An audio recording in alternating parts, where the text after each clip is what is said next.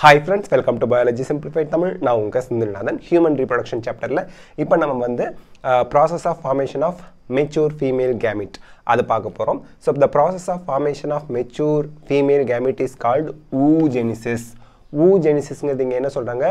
Ovum, formation of ovum. ஓகேங்களா? அதான் mature female gamete நம்ம ovumனு சொல்வோம். So அந்த ovum form ஆகுற processக்கு பேரு oogenesis. Okay. Which is markedly different from spermatogenesis. அதாவது விசிபிளா தெளிவா உங்களுக்கு வந்து ரெண்டுமே டிஃப்ரெண்ட் ப்ரொசீஜர்ல மெச்சூர் ஆகுது. அதான் சொல்றாங்க. தெளிவா தெரியும். இது வேற மாதிரி மெச்சூர் ஆகுது, அது வேற மாதிரி மெச்சூர் ஆகுது. Male gamete formation is different, female gamete formation is different. எல்லா விதத்திலையும் அப்படிங்கிறது நமக்கு தெளிவா தெரியும். அதான் markedly அப்படிங்கறாங்க. Oogenesis is initiated during the embryonic development stage when a couple of million gamete mother cells எப்பவுமே mother cells வந்து diploid ஆதாங்க இருக்கும். Gamete mother cells, that is oogonia, are formed within each fetal ovary. இந்த இடத்துல நல்லா ஞாபகம் வச்சுக்கணும்.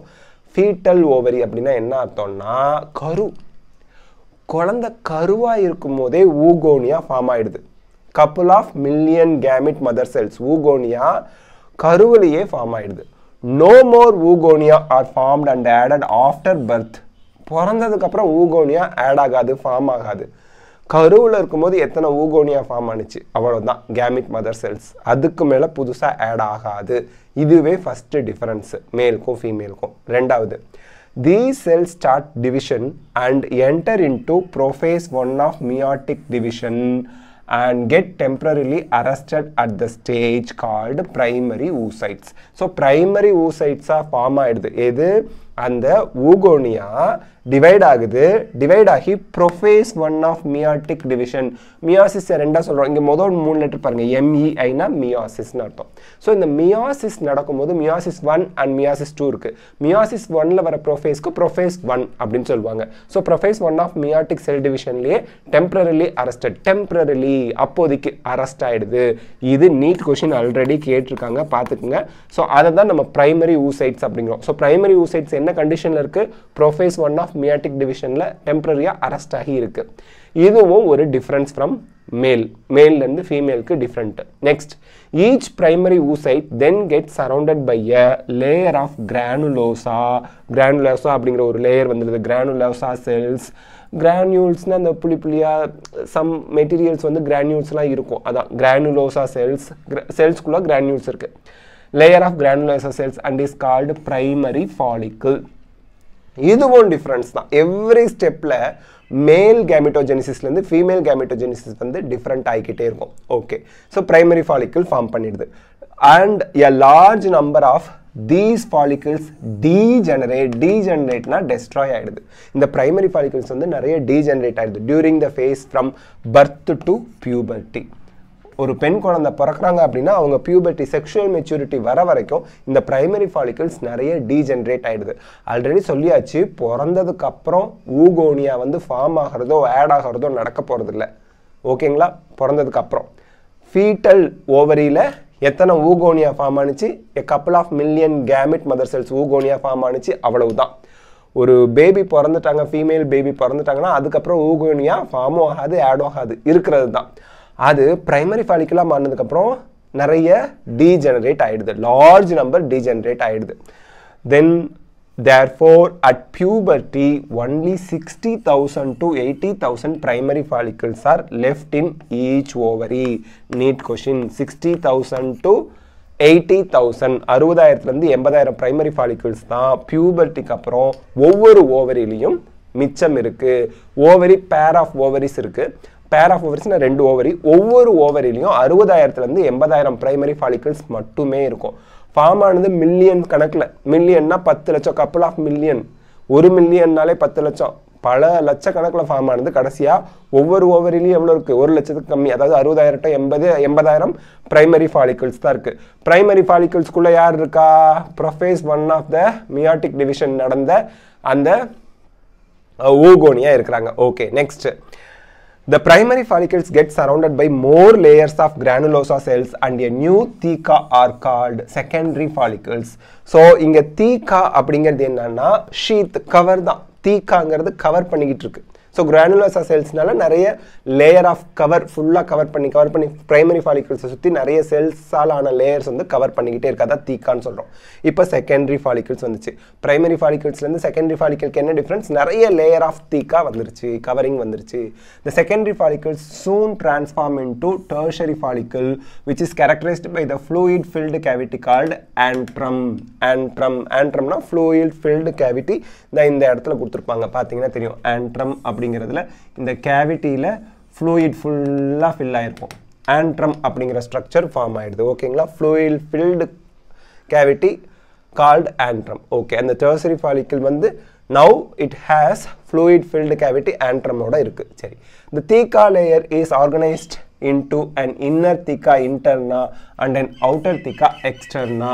இதெல்லாம் layer ஷீத்னு சொல்லுவாங்க. ஷீத் அப்படின்னா என்ன அர்த்தம்னா கம்ப்ளீட்டாக கவர் பண்ணிக்கிட்டு இருக்கிறது. ஸோ கவரிங் அதுதான் தீக்கா. இன்டர்னா internal தீக்கா, externa அவுட்டர்னல் தீக்கா, outer தீக்கா. Okay, then it is important to draw your attention that it is at this stage, அதாவது டெர்ஷரி ஃபாலிக்கல் வந்திருக்கா, the primary oocyte, இந்த ஊகோனியா வந்து பிரைமரி ஊசைட்டாக எப்போ மாறுனுச்சு?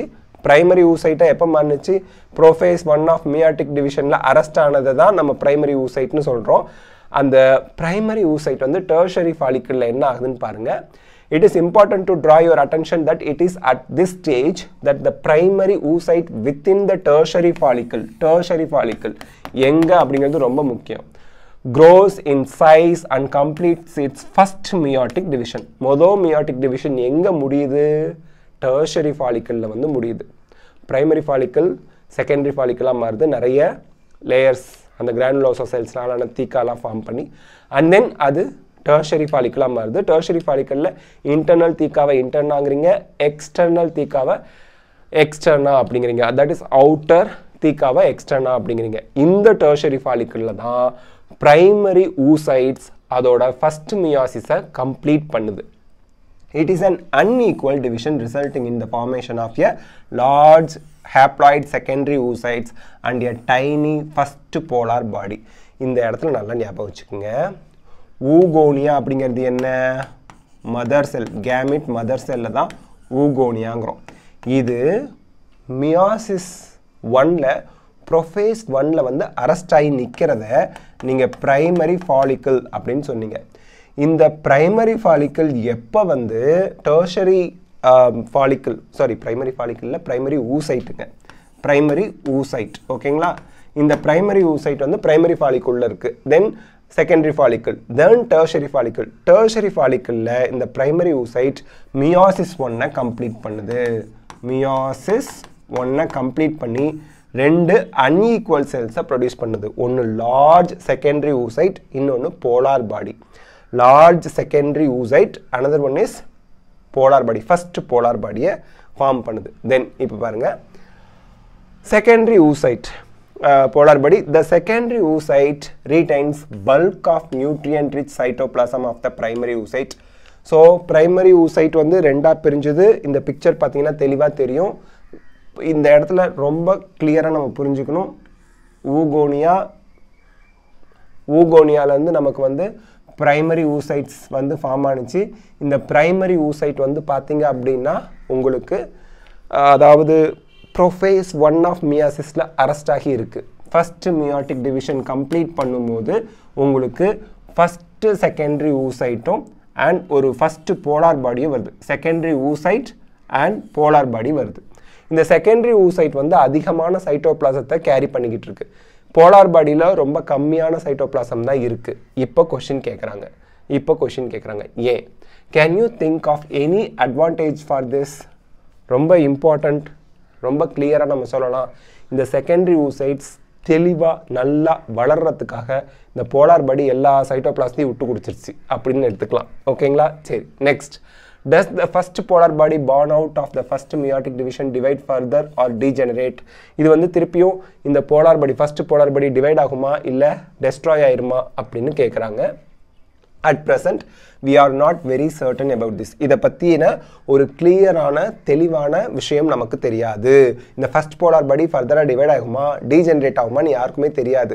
அதாவது சில சயின்டிஸ்ட்டு இது வந்து அப்படியே இருக்கும் இந்த செல்ஸ் அப்படியே தான் இருக்கும் completion of life cycle of ஆர்கானிசத்துக்கு இந்த போலார் பாடி ஹெல்ப் பண்ணுது அப்படிங்கிறாங்க சிலர் வந்து அப்பாப்டாசிஸ் அப்படிங்கிறாங்க அப்படின்னா என்ன அர்த்தம்னா இது தன்னைத்தானே ப்ரோக்ராம்டு செல் டெத் அது மூலியமா இந்த ஃபர்ஸ்ட் போலார் பாடி செகண்ட் போலார் பாடிலாம் டெஸ்ட்ராய் ஆகிடும் டீஜெனரேட் ஆகிடும் அப்படிங்கிறாங்க பட் எவிடன்ஸ் ஸ்ட்ராங்கான எவிடன்ஸ் கிடையாது okay the tertiary follicle further changes into the mature follicle R Graafian follicle இந்த இடத்துல நீங்கள் தெளிவாக புரிஞ்சுக்க வேண்டியது என்னன்னா செகண்டரி ஊசைட்ஸ் வந்து டெர்சரி ஃபாலிக்கிள்லேயே ஃபார்ம் ஆயிடுச்சு சி பிரைமரி ஃபாலிக்கிளில் பிரைமரி ஊசைட் இருந்துச்சு அது prophase 1 of meiosis 1 ஓட அரெஸ்ட் ஆயிருந்துச்சு தென் செகண்டரி ஃபாலிக்கிள் வந்துச்சு அண்ட் தென் டெர்ஷரி ஃபாலிக்கிள் வந்துச்சு ஊசைட்ஸ்க்கும் ஃபாலிக்கிள்க்கும் நம்ம டிஃப்ரென்ஸ் தெரிஞ்சுக்கணும் ஊசைட் அப்படிங்கிறது ஊகோனியா அதுலேருந்து வரது அதுதான் எக்கை ப்ரொடியூஸ் பண்ண போகுது ஓவமாக ப்ரொடியூஸ் பண்ண போகுது அதை சுற்றி ஒரு லேயர் ஆஃப் ஷீத்தோட ஒரு பால் லைக் ஸ்ட்ரக்சரை ஃபார்ம் பண்ணிடுச்சா அது ஃபாலிக்கிள் அலாங் வித் பிரைமரி ஊசைட்டோட இருக்க அந்த பால் லைக் ஸ்ட்ரக்சருக்கு பேர் ஃபாலிக்கிள் பிரைமரி ஃபாலிக்கிள் அது செகண்டரி ஃபாலிக்கிள் ஆச்சு அண்ட் தென் டெர்ஷரி ஃபாலிக்கிள் ஆயிடுச்சு அதில் ஃப்ளூயிட் ஃபில்டு ஆண்ட்ரம்லாம் வந்துச்சு சரி இந்த டெர்ஷரி ஃபாலிக்கிள்குள்ள பிரைமரி ஊசைட் திருப்பியும் மியாசிஸ் 1 கம்ப்ளீட் பண்ணி செகண்டரி ஊசைட்ஸை ஃபார்ம் பண்ணுச்சு மியாசிஸ் 1ஓட இறுதியில் நமக்கு 2 செல் தான் ஃபார்ம் ஆகும் first polar body and secondary oocyte form ஆயிருக்கும் இப்போ இந்த டெர்ஷரி ஃபாலிக்கிள் என்னவா மாறிடுச்சுங்கறாங்க கிராஃபியன் ஃபாலிக்கிளா இன்னும் மெச்சூர் ஆகி அதுக்கு பேர் கிராஃபியன் ஃபாலிக்கிள் மெச்சூர் ஃபாலிக்கிள்க்கு இன்னொரு பேர் கிராஃபியன் ஃபாலிக்கிளா மாறிடுச்சு இங்க பாத்தீங்கன்னா தெரியும் பிரைமரி ஃபாலிக்கிள் இங்க இருக்கு தென் அது டெர்ஷரி ஃபாலிக்கிள் வந்து ஆண்ட்ரம் ஃப்ளூயிட் ஃபில்டு கேவிட்டி ஆண்ட்ரமோட இருக்கு தென் அது இன்னும் மெச்சூர் ஆனிச்சுன்னா கிராஃபியன் ஃபாலிக்கிள் ஃபார்ம் ஆயிடுது ஓகேங்களா சரி next the secondary oocyte forms a new membrane called zona pellucida surrounding it so the secondary oocyte வந்து zona pellucida அப்படிங்கிற இன்னொரு லேயரை ஃபார்ம் பண்ணிடுது ஓகே இது நீட்ல கேட்பாங்க ஓகேங்களா secondary oocyte ஃபார்ம் பண்ணுது இது secondary oocyte zona pellucida அப்படிங்கிற நியூ மெம்பரேனை ஃபார்ம் பண்ணுது the graphian follicle now ruptures to release secondary oocyte இப்போ இந்த secondary oocyteக்கு பேரு ovum ஓகேங்களா ovum from the ovary by the process called ovulation can you identify major difference between spermatogenesis and oogenesis நிறைய difference சொல்லலாம் நிறைய difference நம்ம step by step பார்த்துக்கிட்டே வந்தோம்ல அதான் a diagrammatic representation of spermatogenesis and oogenesis is given below இதுல பாத்தீங்க அப்படினா தெரியும் so இந்த secondary oocytes again divide ஆகுது meiosis 2 அதுல secondary polar bodyயை produce பண்ணிட்டு இன்னொரு large cell with more cytoplasm ovum இருக்கு இந்த ovum graphian follicle ல இருந்து ரிலீஸ் ஆகுது இந்த secondary oocytes அந்த இன்னொரு லேயரை ஃபார்ம் பண்ணிச்சு zona pellucida ஃபார்ம் பண்ணிச்சுன்னு சொன்னோம்ல அதெல்லாம் ஃபார்ம் ஆகி டிவைட் ஆகி ஓவத்தை ப்ரொடியூஸ் பண்ணிட்டு செகண்டரி போலார் பாடி இந்த செகண்ட் மியோசிஸ் 2ல இந்த மாதிரி டிவிஷன் நடந்து முடிஞ்சது இந்த ஓவம் கிராஃபியன் ஃபாலிக்கிள்லேருந்து ரிலீஸ் ஆகிடுது இப்போது இதில் பாருங்கள் ஸ்பெர்மட்டோஜெனிசிஸ்க்கும் ஊஜெனிசிஸ்க்கும் என்ன டிஃப்ரென்ஸ் அப்படின்னு கேட்குறாங்க அப்படி தானே oogenesis அப்படிங்கிறது formation of ovum spermatogenesisங்கிறது formation of sperm just diagramல பாருங்க spermatogonia இங்க இருக்குது oogonia இது ஒரு செல்லுல ஆரம்பிச்சது 4 sperms ப்ரொடியூஸ் பண்ணுச்சு ஒரு செல்லுல ஆரம்பிச்சு 4 sperms ப்ரொடியூஸ் பண்ணுச்சு ஒரு spermatogonia 4 sperms ப்ரொடியூஸ் பண்ணுது அதே ஒரு oogonia ஒரு ஓவம் தான் ப்ரொடியூஸ் பண்ணுது இதுதான் மேஜர் டிஃபரன்ஸ் அது மட்டும் இல்லாம இந்த ஸ்பெர்மட்டோகோனியா ஃபார்மேஷன் அப்படிங்கிறது நமக்கு ஆஃப்டர் பர்த் கூட நடக்கும் பட் ஆனா oogonia அப்படிங்கிறது ஃபீமேலுக்கு பிஃபோர் பர்த் அந்த ஃபீட்டல் டெவலப்மெண்ட் இருக்கு இல்லையா எம்ப்ரியானிக் டெவலப்மெண்ட் அப்பவே ப்ரொடியூஸ் ஆகிறது மட்டும்தான் ஆஃப்டர் பர்த் புதுசா oogonia ஃபார்மும் ஆகாது ஆடும் ஆகாது இதெல்லாம் நிறைய differences between spermatogenesis and oogenesis அப்படி சொல்லலாம் ஓகேங்களா so that's it with this we complete the oogenesis part also spermatogenesis போன part வீடியோல பார்த்தோம் இல்லையா so that's it இந்த வீடியோ உங்களுக்கு ஹெல்ப்ஃபுல்லா இருக்கா லைக் ஷேர் கமெண்ட் பண்ணுங்க biology simplified தமிழ் சேனலுக்கு subscribe பண்ணுங்க because your support is our strength thank you